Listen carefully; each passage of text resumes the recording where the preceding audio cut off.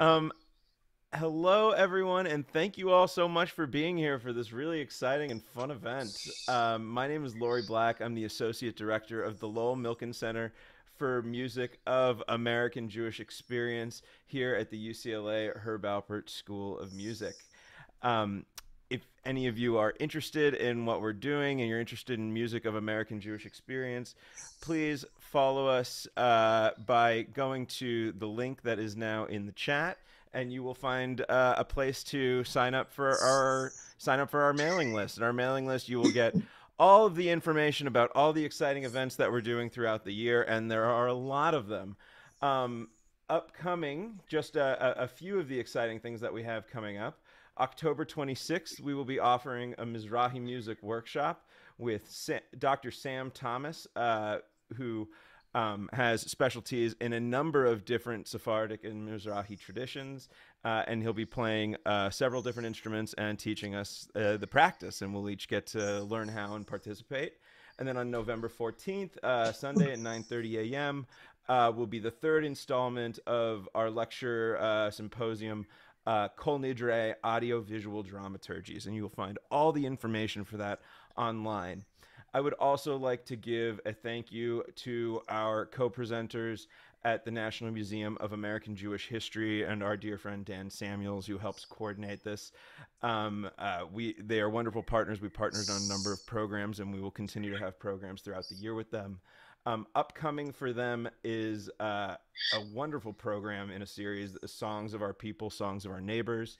The final episode of the calendar year is featuring the Grammy Award-winning Centaro and Afro-Cuban percussion master Pedrito Martinez, and that's Tuesday, October 26th at 8 p.m. Eastern Standard Time, 5 p.m. Pacific Standard Time. So we're very excited to introduce our the true guest, and it's really our honor to have him here. Oklahoma-born, Texas-reared, and now living in New Orleans, multi-instrumentalist Mark Rubin is an unabashed Southern Jew, known equally for his muscular musicianship and larger-than-life persona. In this interactive program, Rubin is sharing insights into the album The Triumph of Assimilation. Over an accomplished 30-plus year career, Rubin has accompanied or produced a virtual who's who of American traditional music while straddling numerous musical genres, including country, western swing, bluegrass, Cajun, Tex-Mex, klezmer, the list goes on. He is perhaps best known for co-founding the notorious proto-Americana band Bad Livers, though his more recent work as a first call tuba and bass player in the klezmer music scene has now earned him equivalent notoriety. His credits in the Jewish music world include longtime collaborations with Frank London's Klezmer Brass All-Stars, The Other Europeans, and Andy Statman, as well as decades on faculty at Klez Camp. We are incredibly lucky to have Mark Rubin here. Mark, thank you so much for joining us today. Oh, oh, there you are. Hey, looky there. Hey, wow. You were talking about me. Well, that was so Sorry. nice of you. It's a genuine. I can't tell you how pleased and honored I am here to be with y'all and to get a chance to share my music with you. I'm just so charmed. I can't tell you. So thank you so much. Thank you to the both you folks there and at the National Museum. Thank you so much for doing this. And I'm humbled. Thank you so much. Thank you, Mark. So the first tune that we're going to be hearing tonight, so this is, correct me if I'm wrong, this is the only one that's not on this new album. Yes, yes, sir. Southern Jews is Good News. Tell us a little bit about this and what we can expect from this really interesting tune. Well, this is by ways of introduction. It's kind of a musical introduction, kind of let you know where I'm coming from, where I am from, and kind of what it was like to be a Jewish person in a small town in Oklahoma. I got the line "Southern Jews is Good News" from a comedian named Brother Dave Gardner, who was one of the original redneck comedians back in the '60s. And he had a routine called "The Great Religions of the World," where he kind of poked fun at each one of the different religions. And he got to the Jews, and he goes, "Now the Jews," and you can just hear a pause. And he goes, "Now don't get me wrong, dear hearts. Southern Jews is good news. It's just the Yankees I'm worried about. So that's where I got my hook. And I'm going to give you a trigger warning, friends and neighbors. There is some coarse language in this song towards the end. There's a descriptive some language here at the end, which some folks may find troubling. However, this is a phrase that my father gave to me whenever I was challenged by a bigot. And that happened in my life a lot when I was a young man growing up in Oklahoma. And so one of the things that you did whenever a bigot would come and challenge you, you were kind of had to throw it back at them. And so that's your trigger warning on this tune here. It's called Southern Jews is a Good News. Well, Southern Jews are good news, baby. Well, Southern Jews is a damn good news. Southern Jews are good news, baby. Well, it's just them Yankees I'm worried about. You got them Jews up in Oklahoma, huh? Ask the average landsman. You got them down in Tennessee, down in Mississippi, down in sunny old Alabama. Well, heck yes, I say, Max shun us leave. Is this to you great news? Because New York City seems a mighty exotic to us Southern Jews. You know, we're mostly in the agribusiness, just like Tevye milking cows. You can pick our farms out from the rest by the absence of any sounds. You know, our Yankee kin's poor manners, you know, we often must excuse. No pigs in our poke, no, we ain't no joke. We're the down-home Southern Jews. Let me tell you that. We take our bacon off of our cheeseburgers and we greet you with a howdy, y'all. We drive to shul on Shabbos in our best dressed overalls. You know, we're famous for our barbecue. It's kosher beef, so you can't refuse. Got a trucker cap from a keeper. It's a scramble of the Southern Jews. Yeah, Southern Jews are good news, baby. Well, Southern Jews is a damn good news. Well, Southern Jews are good news, baby. Well, it's just them Yankees I'm worried about. Now, here you go.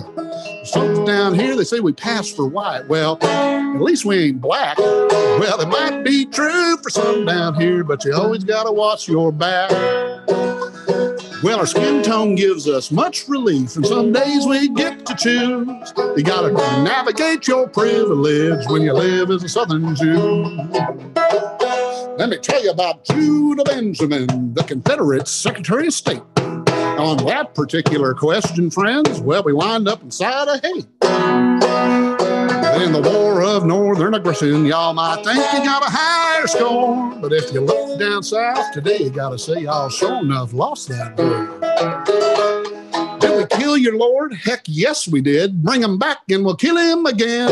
And the good old boys all belly laugh because we're all the best of friends. Well, that sort of talk might shock you. In fact, it might confuse. But it's source like this all the live long day when you live as a Southern Jew. Well, now, Southern Jews are good news, baby. And Southern Jews is a damn good news. Southern Jews are good news, baby. Well, it's just them Yankees I'm worried about.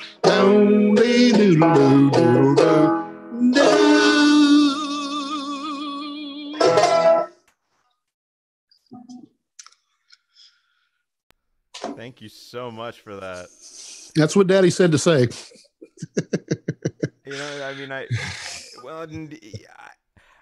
as you know, and we got to talk about this offline, but as a Jew growing up in Southern California in one of the most Jewish neighborhoods in the United States, I didn't really, you know, I learned so much about you and about Southern Jewish culture just by listening to your music. You know, well, you tell a story, you really do. And I mean, and as I hope everyone's going to learn about you as we go through the course of this evening, that your music really does kind of take you through what the Southern Jewish experience is, and how there's different ways to express what being a Jew is. Don't let me put words in your mouth. Tell me I'm wrong, but that's really No, what I drew from it. well, I appreciate that. I don't want to speak for all Jews down here. I'm an Oklahoma Jew. I am the Jew of Oklahoma. For instance, I said we're mostly in the agribusiness. That's not true. The Jews around me were mostly milkers. They were mostly Okay. dairy farmers and mostly into bovine engineering, as we used to call it. And when I was a kid, my father, who was raised on a ranch in Arizona, he would be damned if I was going to be a city boy. So he sent me over to old Pop Levine's to go milk the cows and clean out the stalls and run the tractor and help him with his dairy business on the Sundays, because there wasn't anything to do on Sunday in in a Church of Christ town like Stillwater, Oklahoma.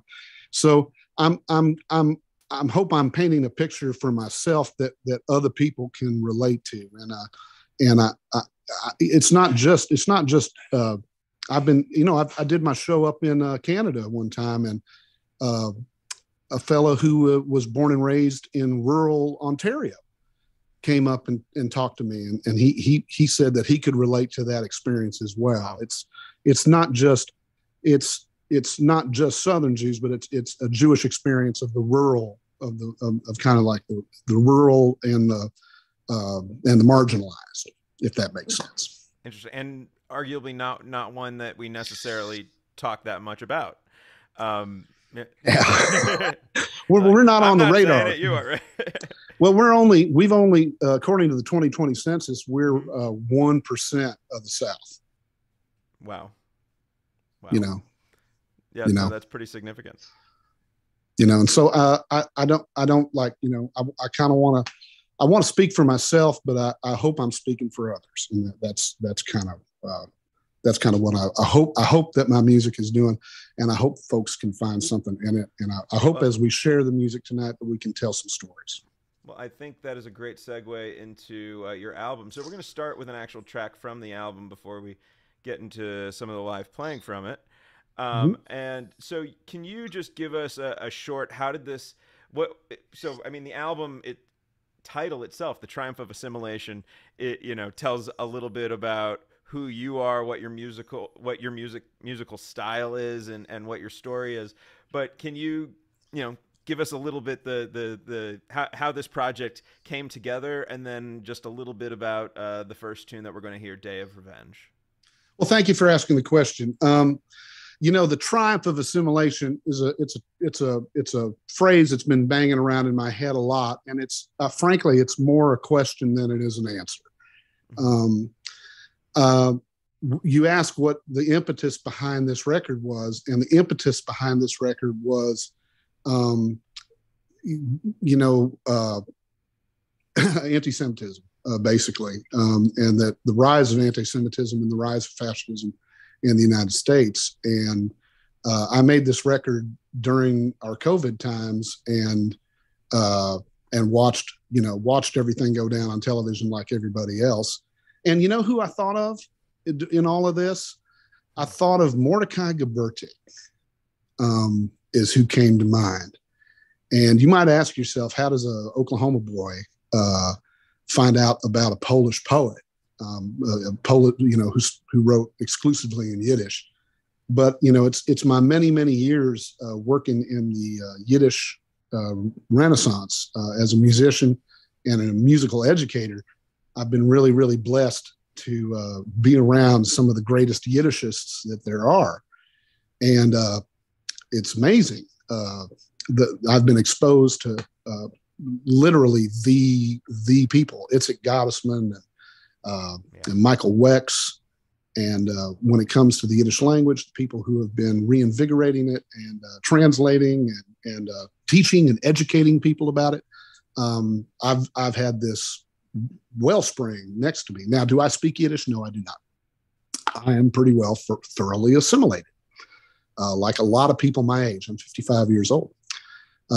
Yiddish was spoken by my grandparents as a way to have a secret language that we didn't know, and they forced their kids to speak English, and it's the old story of assimilation. But the thing about Gabertig is he was writing his work at a time of the rise of fascism in Eastern Europe. And he saw it.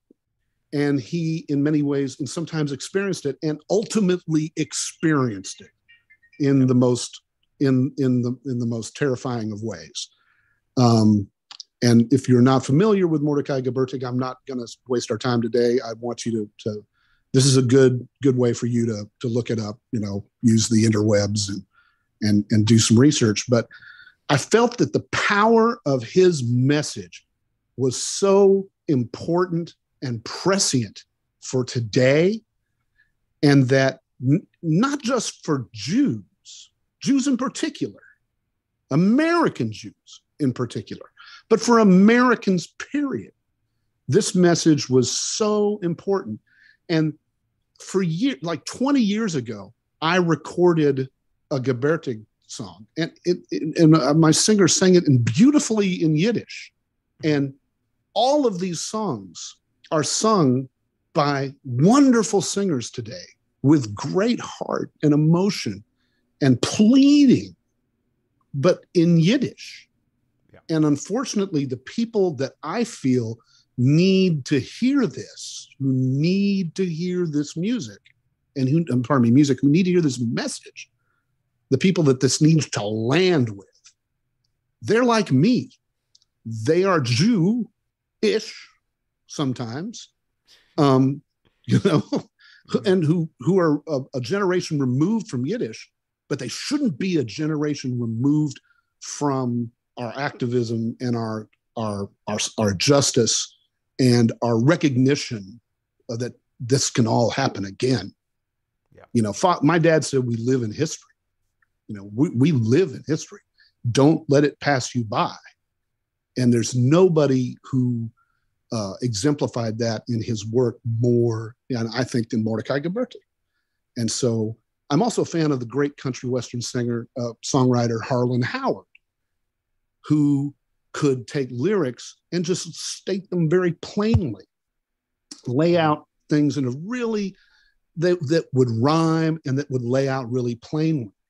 So in my own way, I wanted to take the message of Gebertig and kind of transadapt it into English using the tools that I had as an American country musician, inspired by people like Ralph Stanley and Harlan Howard and Ray Price, and the American vernacular.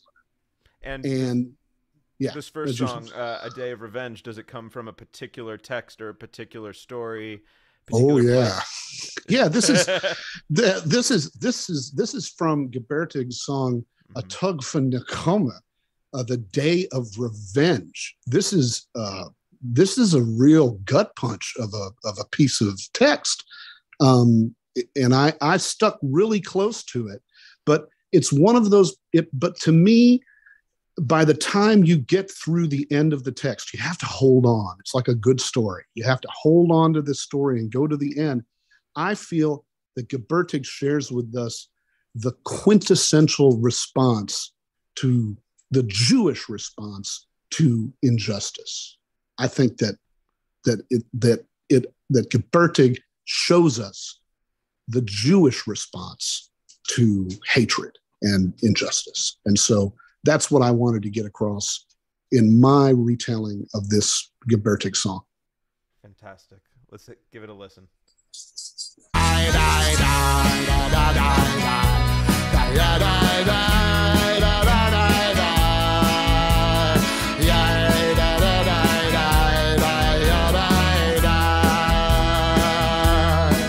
Listen close to what I say. There'll come a time, there'll be a day, and though it seems so far away, I promise that we'll make them pay. There'll be revenge for the suffering and pain, revenge for those who still remain. Oh, that day will come along when we right each every wrong. There'll be revenge for the widows, orphans, it must suffice, for the millions blood since sacrificed. Our prophets cry out for us to awake. For retribution, so shall we take. We'll have revenge for the suffering and pain. Revenge for those who still remain. Oh, that day will come along when we right each every wrong. There'll be revenge.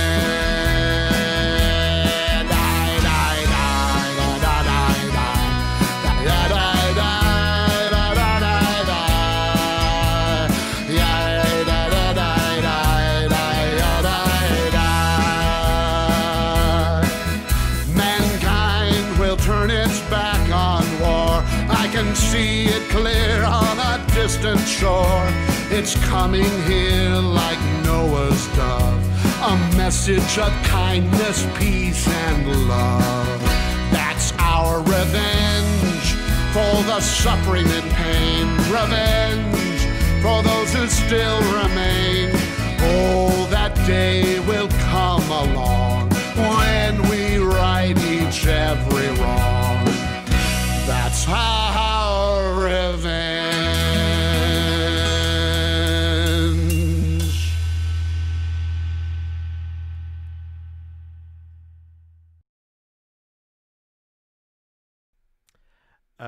Mark, you can go ahead and unmute yourself.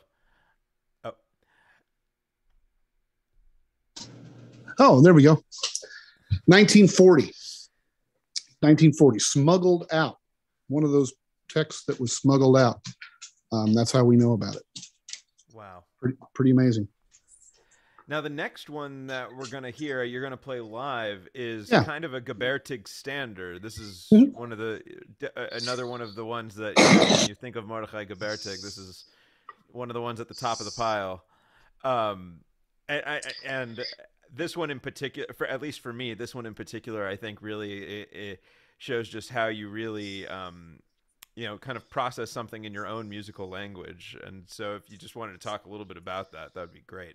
Yeah, this is a song that I've it's been in my life for decades. Like I said, I recorded this as a Yiddish piece, very overwrought in piece, 20 years ago, with a group. So I have performed it over and over again with lots and lots of people. But I always thought of it as a murder ballad. It's about a murder of a shtetl. And for anyone on this call that doesn't know what a murder ballad is, could you just give us sure, the 2-second? In American folk music, there's a tradition that goes way back, all the way to the tradition of the bards, where they would tell these stories.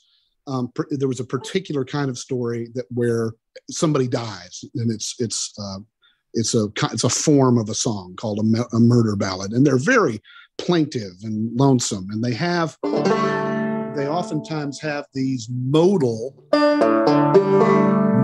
sounds to them, which are, that sound less than Western sometimes. And so that's called the mountain modal tuning. And so I was always drawn to that sound because it has a similar modality to some of the cantorial music when it's played, and I saw kind of like a not a direct line, but kind of an interesting line between those two things. The murder ballad, this murder of this Jewish shtetl, and the Appalachian American folk tradition of the singing and the telling of a tale. And I only used a little bit of Gebertig in this version. I wrote a lot of my own stuff to it, so it's a transadaptation. And but I built the whole record basically around this tune. I wrote this tune and recorded it, and then it just the whole record just kind of fell out from this. And so I'll sing you a little bit of this right now.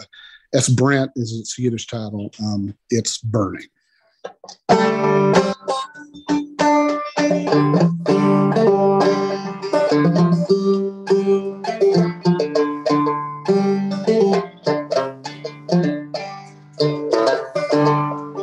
Said it's burning, yes, it's it's burning. Everywhere it's burning down, but your arms are crossed and you're staring round. It's burning. Yes, it's burning. Said it's burning.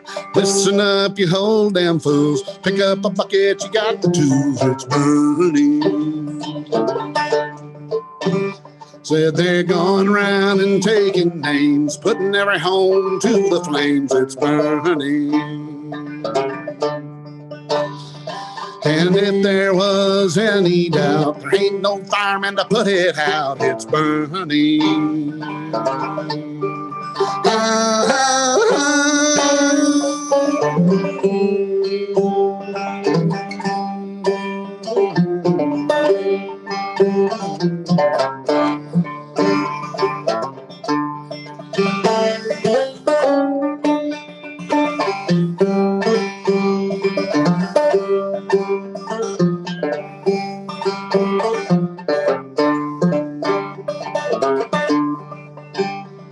Well, the flames are swallowing up our town, but your arms are crossed and you're staring down. It's burning.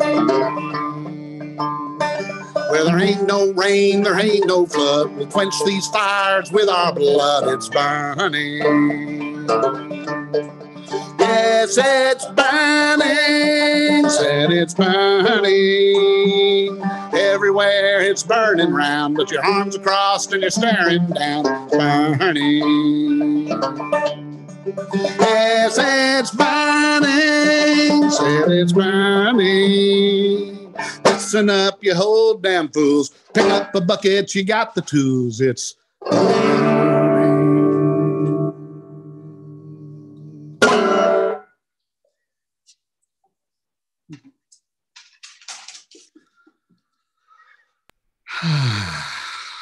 I love that line. Pick up the bucket. You've got the tools. You're really giving a proactive message. You know, I mean, it's a call to action. right. It's not too late. Yeah. It's not too late. In Gebertig, there is hope. In Judaism, there is hope. I mean, you know, you're not off the hook. like my rabbi has two things he likes to say. The more things change, the more they're like the 15th century. And then the other thing he says is when something really bad happens, he goes, something really bad happens. That means something good is going to have to come out of it, you know? And there's something, you know, I'm a big downer. Like I'm a manic depressive. So I'm prone to depression myself, but in Gepertig, there's hope, and it's a Jewish hope. And that's part of my message. If there's anything else that I've got to add. Well, we're going to jump into correct me if I'm wrong, some solo instrumental music now. Oh yeah. Let me talk a little bit about the banjo. Yeah, please.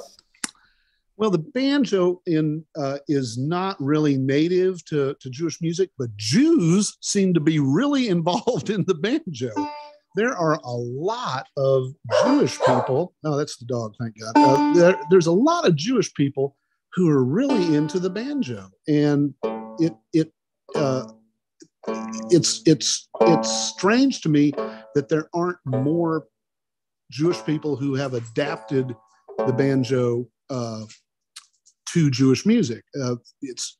I don't know why, because many Jewish people have become expert, and I do mean expert at the instrument. And everywhere I go, when I play jam sessions, I meet folks, and they're just so good at it. But they can play all kinds of American music and all kinds of other music, but they don't know any of their own tunes. It's very strange to me. But there are some pioneers in the banjo in America, and one of those is Mr. Henry Sapoznik, who is a great old-time banjo and classic banjo player, and he worked out some music for it a long time ago. And there's a guy named Andy Rubin, no relation to me, who had a group called the Freilich Makers String Band, who did some great old time banjo playing as well. So it's nothing new, but like, I have a lot of friends. I have a lot of guys who sit around and pick, and a lot of them are Jewish fellas. And what I kind of want to do is I kind of want to like develop a repertoire for them, you know, have like a little repertoire of tunes that they can sit around the fireplace. Cause you know, they sit around and play Angeline the Baker all night, and they sit around, you know what I mean? They sit around and play Sally Gooden all night. Surely, you know, they can pick some fun Jewish tunes. And I thought maybe I'd record some. The DJs are really liking it. The DJs are really playing a lot of them. So let me do this. Let me play you a couple of those numbers. What do you say? What do you say? So maybe I should play you. Let me play one that's not on the record, but it's fun. Oh. See, here's the problem. Half of your time is spent. Here's the thing about the banjo. Half of your time is spent tuning it, and the rest of your time is spent playing out of tune.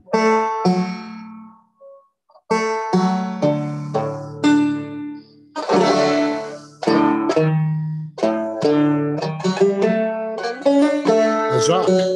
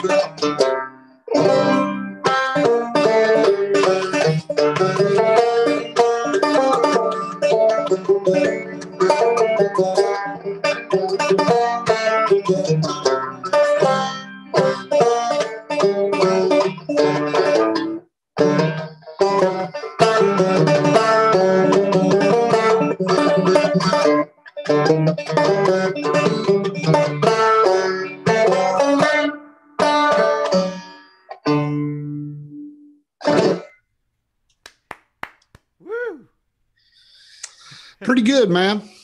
Pretty good for a colonized instrument, man. For an African instrument, completely colonized by Americans, put into the industrial age, and then appropriated by all kinds of cultures, including ours now. Well, I mean, it's such a different way to hear that. Some very familiar tunes. Correct me if I'm right. If we could just take a second, real quick, because like what you were doing, the with your thumb, I think that's claw hammer. No, claw hammer. That's what it's called. It's called claw hammer. Claw hammer. Wait, can you lean closer to the mic? Out of tune.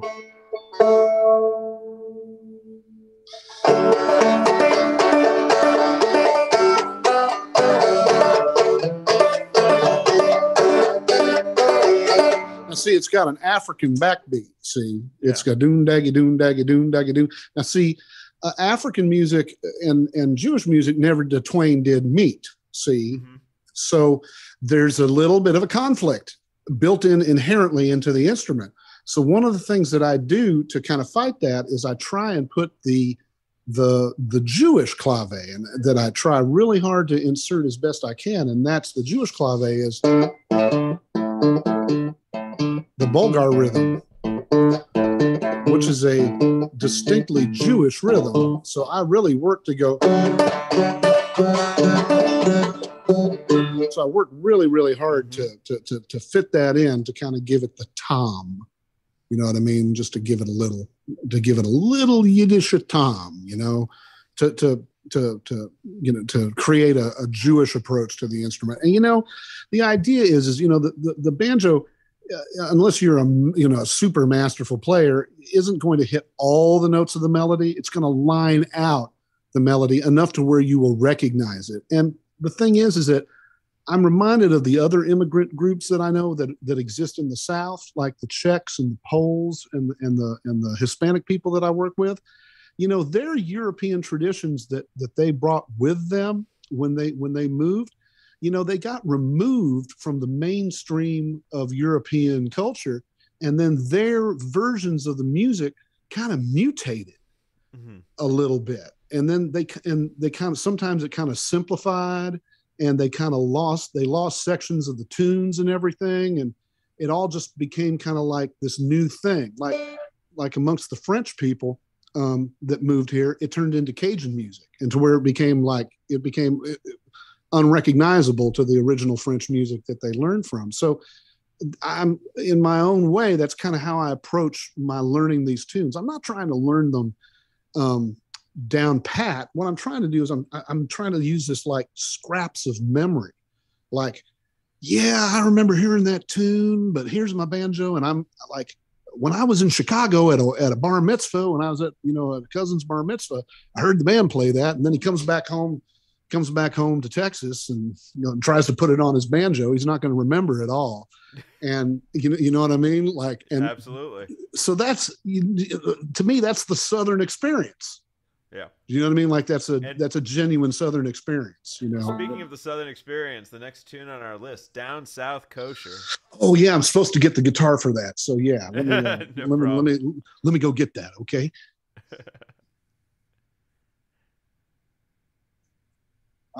Yes. Yeah, you know, my folks tried to keep kosher for a while, man, but it was not possible. It was just not possible. It was just not possible. Yeah, Stillwater, Oklahoma, man. You know, you'd have to go up to Tulsa or Oklahoma City to get stuff. But if you wanted meat, you'd have to come in off a bus from Chicago. It was tough. So it's not like the butchers sent you the best cut. You know what I mean? It's not like you're going to be around it. It wasn't going to be like you're going to come down and complain. You know what I mean? So that's a long story we won't get to. But this is a true story right here. Once again, off the record. And you know, my record is filled with a lot of gut punches and a lot of hard stuff. And I figured that it's important to give a little taste of honey every now and again, give something a little funny, something a little humorous. So this is humorous, but it's also true. Oh, I should say also the name of this tune is Down South Kosher, A Dance of Hunger and Reconciliation. And there's some context to the tune is that the melody that I took this from is from a Yiddish dance tune that's played at weddings called the Dance of Anger and Reconciliation. It's done between the two mother-in-laws at the wedding. And so there's a lot of context in my music. So this is a dance of hunger and reconciliation.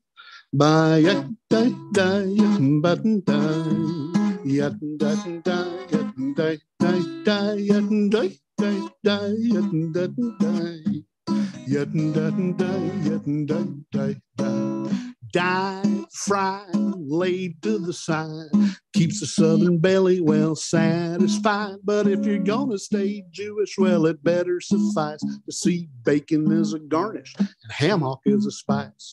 Tell me, Mrs. Cohen, why is your chulent so nice? I use bacon as a garnish and ham hock as a spice. If you're gonna keep kosher, gotta work real hard, 'cause everything here's got a coat of lard. You make accommodations when you live in the South. Don't ask too many questions about what goes in your mouth. Don't want to stick out, you want to get along. So eat that crawfish and sing my little song.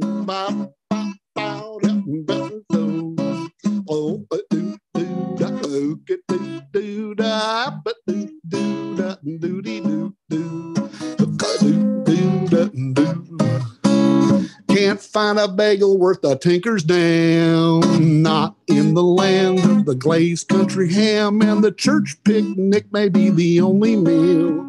They ain't pork chops, let's call them pink veal. Hey, Mr. Katz, why you like it so fine? I use lard instead of schmaltz, and I do it all the time. If you're gonna keep kosher at the end of your fork, best close your eyes and pay, it ain't pork. And if you're gonna keep kosher, better suffice to see bacon as a garnish and ham hock as a doo-dee-doo. You can do.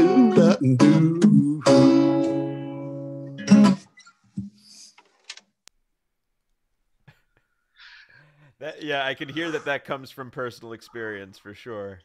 We were at a church picnic and we were 40 miles out of town.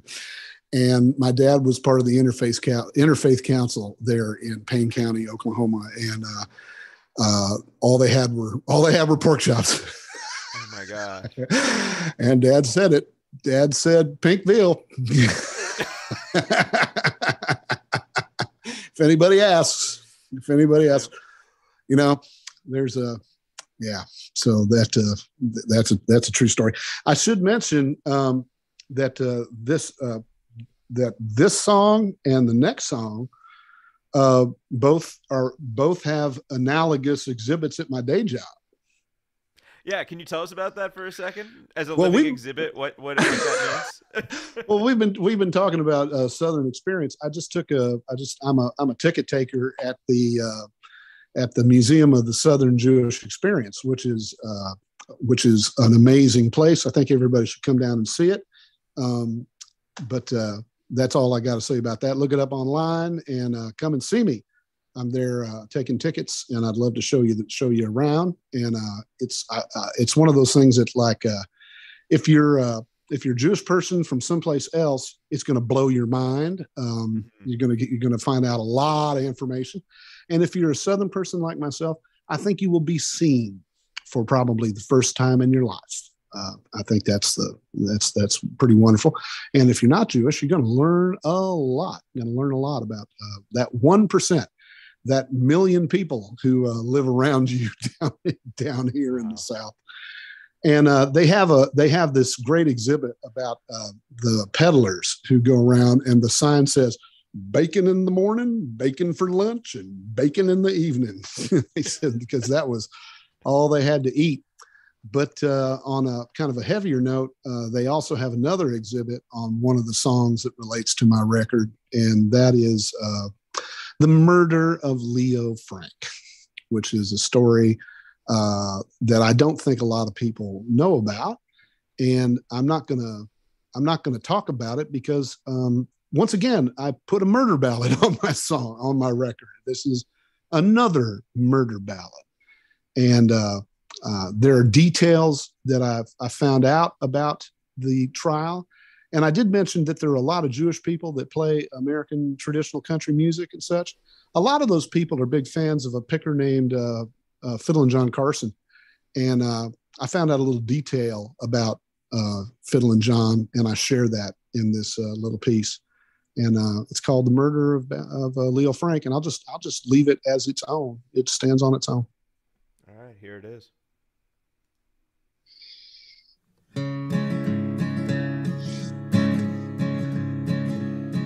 Come gather round, people, a story I should tell.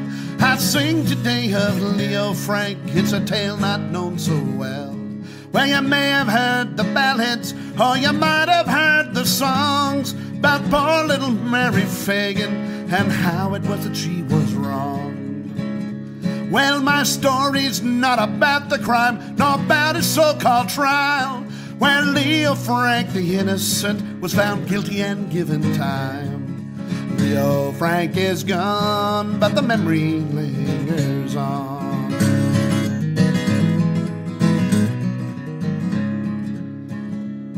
Convicted by all press accounts, railroaded by the court, well, 1,000 came from all around, for Frank's fate was made sport. Well, out on the courthouse steps, old John Carson can be heard, singing songs made right up on the spot for the thousands gathered there. He sang, "Hang that little Jew, let's hang that little Jew. Hang that little Jew, he hanged that little Jew."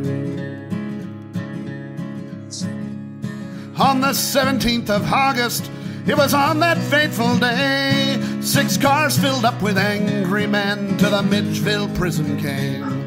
Well, they drained the gas tanks of the cops, cut down the telephone wires, handcuffed the friendly warden, and with Frank they bid goodbye.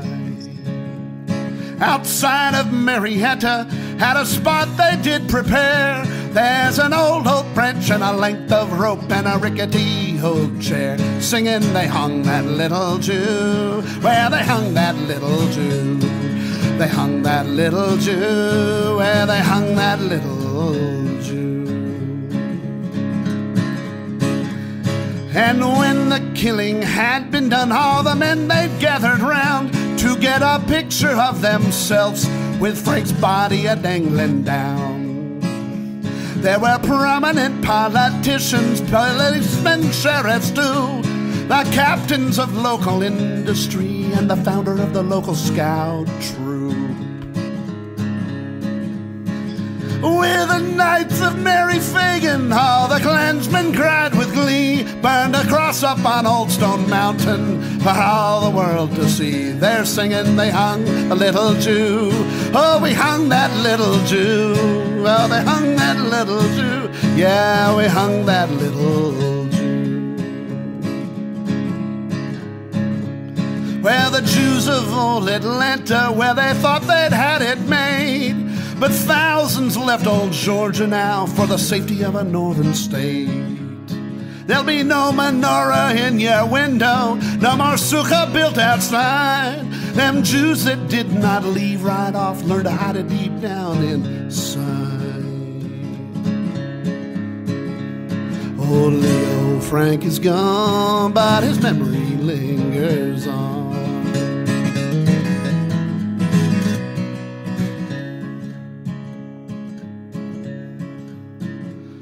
For little Mary's Fagan song, John Carson can we thank. But next time you're at services, say a Kaddish for Leo Frank.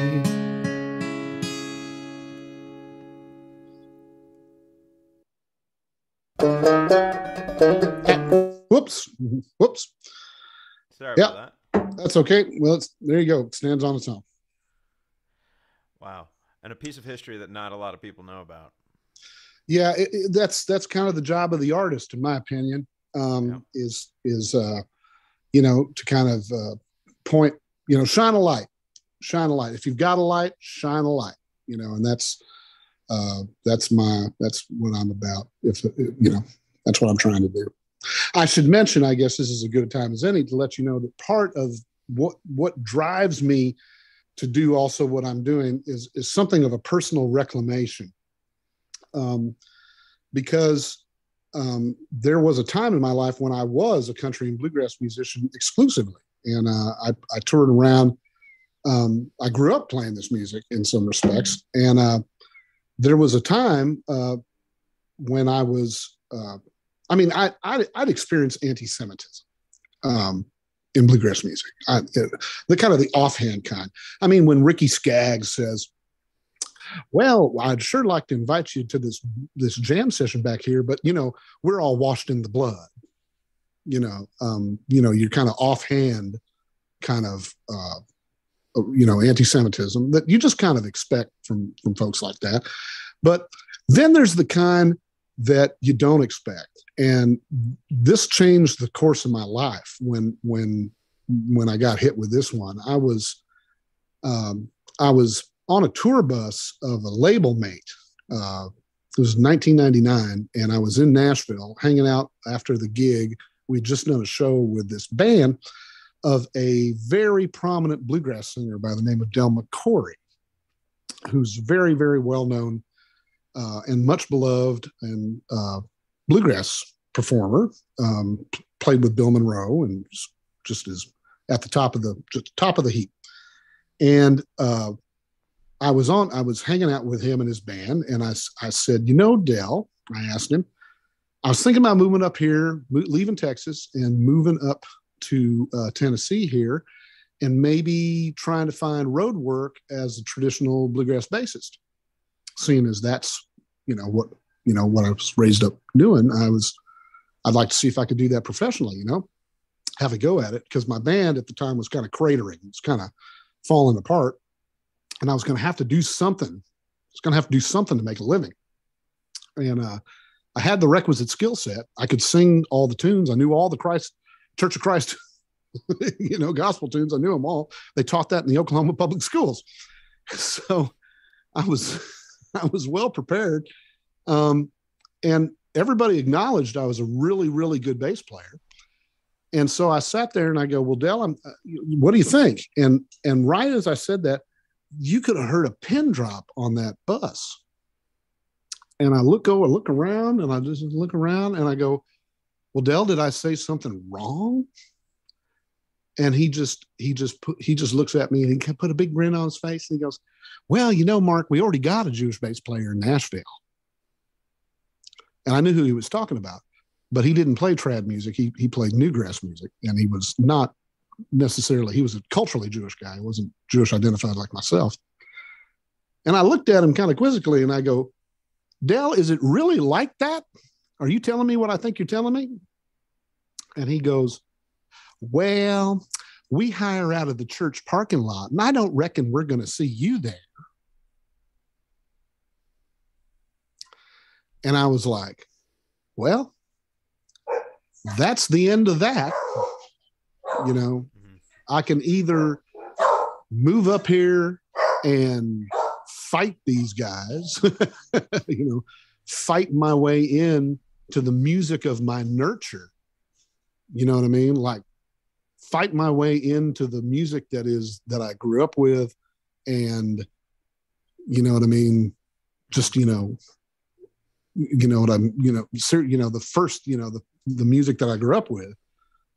And, what am I going to do? And it was about that time. It wasn't too long. It was about that time that Henry Sapoznik had contacted me at Klez Camp. And he was a big fan of my group Bad Livers. And he was inviting me to come up and join his community up there at Klez Camp. And it was one of those like, well, it looks like I don't have a home anymore, and so what am I going to do? So I went up there and kind of joined in, and I the truth is that I don't come from a klezmer background. I don't speak Yiddish. They didn't, you know what I mean? I come from a country western and polka and punk rock and rock and roll background, you know.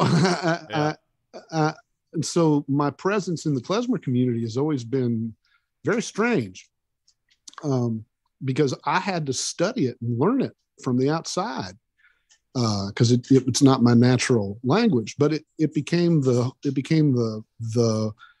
home of my nature, as opposed to the home of my nurture. So here I am, age 55, and with this project, the Jew of Oklahoma, I feel like I'm in the home where I should have been in the first place, if that makes any sense to you. I'm trying to reclaim a spot, not just for myself, but for Jewish people, period. I want a slot. I want a space at the table, if that makes sense. I think that we deserve a voice, and that we deserve to be a bass player in a traditional bluegrass band. That shouldn't be strange, and I'm rambling at this point, but I think you understand what I'm saying. I didn't want to cut you off, though. Just everything you were telling us. I mean, not only is it telling us about your music, but again, you're kind of shining, as you said, shining a light on a particular Jewish experience that doesn't always have a light shown on it. Shown upon it. Thank you.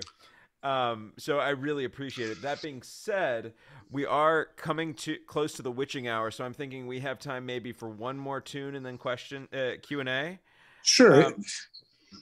So if I just want to quickly say, if y'all want to start thinking about your questions, you can either ask them directly to the man or start putting stuff in the chat. I know there's already been a few questions in the chat. I'm going to shut up and let Mark play. All right. Now, when I was a kid, we sang gospel songs oh, look at this. Everything's going out of tune. We sang gospel songs in school. And so I learned all these great gospel songs. And some of them are pretty. Some of them are really pretty and beautiful. But, it's part of school curriculum there. But I always wanted to have like cool songs that Jewish kids could sing. You know what I mean? Like, and none of them suited my tastes. So once again, I'm trying to build a repertoire on each one of my records. I'm kind of like writing a song, like kind of like a Jewish gospel number that hopefully is cool, that people would want to sing. And since it's Thursday, and we're coming up on Shabbos, good Shabbos.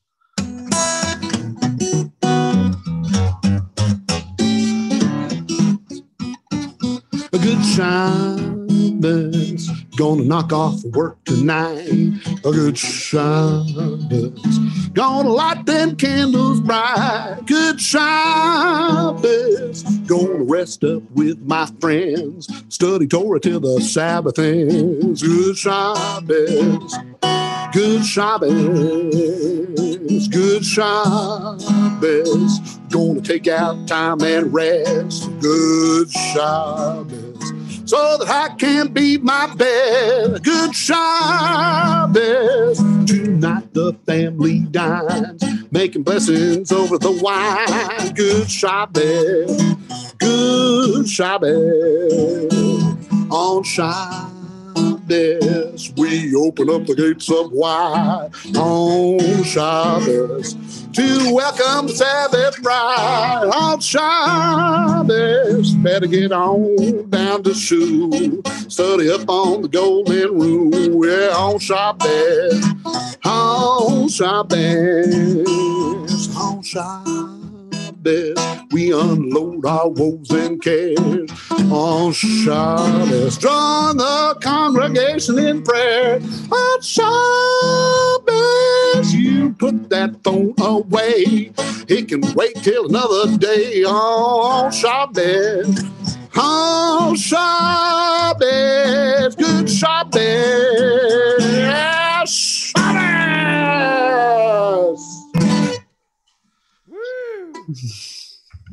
All right. You had a lot of us dancing in our seats. It was really fun to watch. At least that's my Chabad yichus, man. I'm patrilineal. I'm patrilineally descended from a great Chabad rabbi. So that's my yichus coming out. That's my yichus coming out. So I want to go ahead and open it up to our audience. Does anyone want to ask a question? Feel free to either put it in the chat, raise your hand. You can I can make it so you can unmute yourselves. Ask me anything. Ask me anything. Yes, now you can unmute yourselves if someone wants to jump in with a question. Can I ask a question, Laurie? Certainly. Alex is coming from London, so he stayed up late for this. Thank you, Alex. It's 2:00 in the morning. Wow. And I wanted to do this because whatever Laurie puts on, I support. And he's a great guy. And this is so new to me, not the music, but to find out about the anti-Semitism and the troubles and everything else.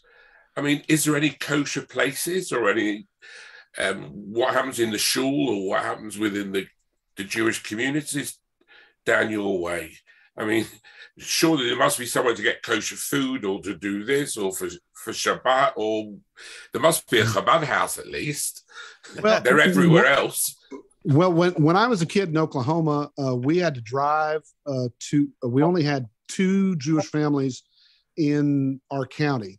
So we would kind of get together and just have a little havurah, or we would drive to Oklahoma City on Friday night to make Sabbath. We would also pick up a challah we'd go down there for Sunday school.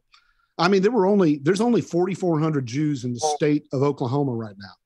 Now, I live in New Orleans, and there are 11,000 Jews in the city of New Orleans, which is 500,000 people. And we only have 1 kosher restaurant. One. Is that's it outward anti-Semitism, or is it sort of covered? Because I know in Florida it says no Jews, no blacks, no dogs allowed. So, in the hotels or the country clubs or anything like that. Well, is it as blatant as that?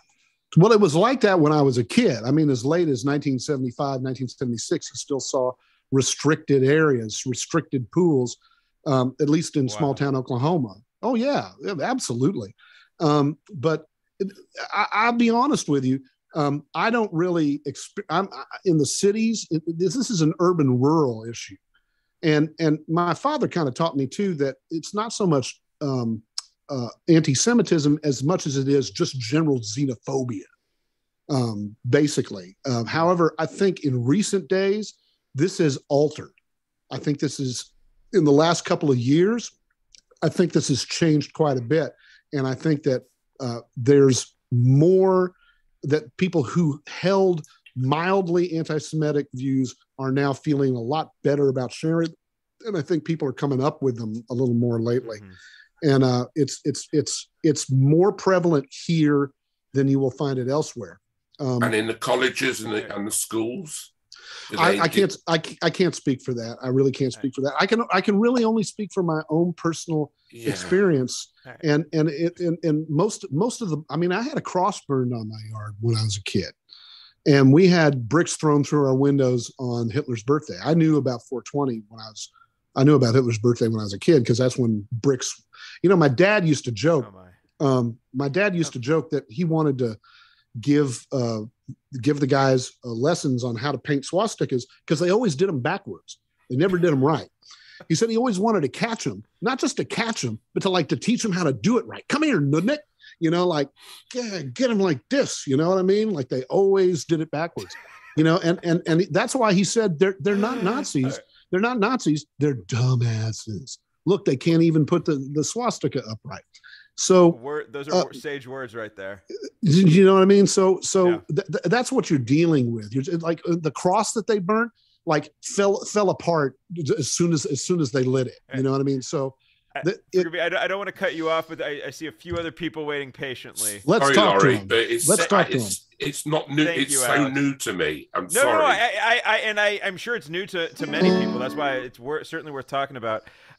Sherry Mayrent, you've been sitting there very patiently. Go ahead. Hey, Mark. Sherry, I'm doing awesome, Sherry, and I hope you're doing great too. I'm hanging in there. Fantastic. Looking forward to recording with you again before we all die. Deal. Anyway, I have a musical question for you. Yes. In adapting the banjo to play the modal tunes, how did you figure out what tuning to use?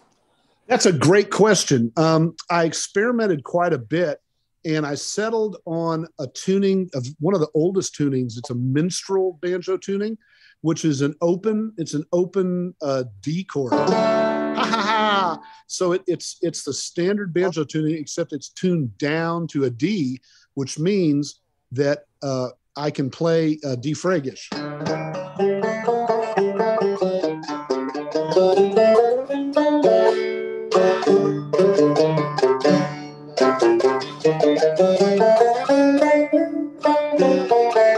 But I have not altered the tuning. A bluegrass banjo, it's the same as a bluegrass tuning. It's just I've learned to finger it but it's tuned much, much lower than a regular banjo. And in fact, they call it a minstrel banjo tuning, believe it or not. And so what would you do if you were playing a non-Friggish song? Well, for instance, I did when I played modally when I was singing That's Brent. I get into a mountain modal tuning, which I take this string and I bring it up, and so you get this. Oh, it's out of.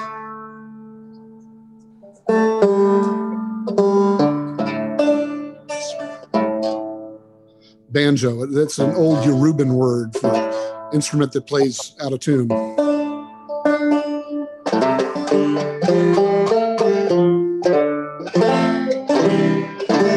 So it's got this different modality as opposed to, which is more Western. And so it depends on what kind of mood that I want to set. For instance, when I'm singing Alvino Malkenu, I want that modality. But when I'm playing the instrumental numbers, I want to have the ability to play in major. All right. Thank you so much for that question. Thank you, Sherry. I appreciate the question so much. And so great to hear that you're up and around. Aaron Alquist. Hey, Mark, how's it going? Man, it's fantastic, Aaron. Good. You and I will talk offline, but I just wanted you to know, Lori, thank you so much for doing this. And I am pushing, Mark, I'm continuing to push Tiffany L for a ballad of Leo Frank to be adopted as our theme song. Yeah, Aaron is doing the good work. He's very modest about it, but Aaron works with the Anti-Defamation League down here in the South. And if any place is really busy, they keep him busy down here. Let's put it that way. Probably a little busier than they do elsewhere. So, Aaron, God bless you. You're doing the Lord's work there, as I'm sure you're aware. And he's studying the banjo, by the way. So he'll be a good banjo player soon, I'm sure. Well, who else has got a question? I see a question in the chat. Why don't we make this our last question as we're getting a little late? This is from Janice Markham, also great fiddle player. What has the reaction been like where you live in regards to the Southern folk and Yiddish klezmer mashup stylings? It seems as though the feel of the instrumentation and music, even throwing in a Bulgar beat, lends itself to the various Southern folk styles. Yeah, I think so too. The fact of the matter is that I'm kind of alone right now. There's only a few musicians who've kind of jumped on board with me. There's a guy named Craig Judelman, a wonderful old-time fiddler that I work with. And I look forward to doing some explorations with him on my next record and a couple other old-time musicians to kind of create a lexicon of I'm calling it the Jew's harp is the name of the next record. And, to find, a lexicon of American Yiddish music. American Yiddish string band music, and using that kind of thing about the recovered memory, not being slavish to these the melodies, but the same way that to use the folk tradition, and use our own versions of these tunes and adapt them to these instruments, and have the same kind of fun that sitting around playing Sally Ann and Ways of the World over and over and over again. That's kind of our plan. That would make me most happy, is if we as Jews and Jewish Americans would reclaim something of our culture and insist that it exists, that we be understood as not the other, that we're no longer the other, that there were people that did not review my record because they said it wasn't American. I was told to my face that my record was not American music, that it needed to go into the Jewish music section, and that they didn't have a Jewish music reviewer. That's got to end. Yeah. That, what I mean? We're not the other. Amen. We're not the other. My whole thing here is we are here, we belong, and by golly, we're Southern and we are Jewish and we belong, and we will reclaim our space and our place. And that's my raison d'etre. And if anyone on this call wanted to listen to the amazing music that you do in that process, how would they find you? Well, if you go, I'm a Bandcamp guy. So if you plug in your if your interweb or whatever, however you interface, the long system of tubes to get you to where you need to get. If you go to Bandcamp Jew of Oklahoma, and you will find 2 of my records there, you're going to find that I've got a lot of records of a lot of different kinds of music. But under the 2 Jew of Oklahoma releases, my latest is The Triumph of Assimilation. I'm very proud of my record. I worked really hard on it. I think it's really prescient. I think it's got a real important message that really needs to get out right now. And I'd be so appreciative if you would pick you up a copy or maybe buy one for a friend. It'd be warm my heart. And I'd sure appreciate your time and your consideration. I really would. Thank you, Mark, so much for doing this program. It's been incredible for all of us. If y'all want to unmute yourselves and actually clap, feel free. Let's give him a real round of applause. I'm just so charmed. Oh, thank you. I'm just so charmed. I can't tell you. Awesome. On behalf of the Lowell Milken Center for Music of American Jewish Experience, fantastic, and the National Museum of American Jewish History, it has been our pleasure to present Mark Rubin. Thank you all so much for being here tonight. I'm gonna buy more music. Well, if the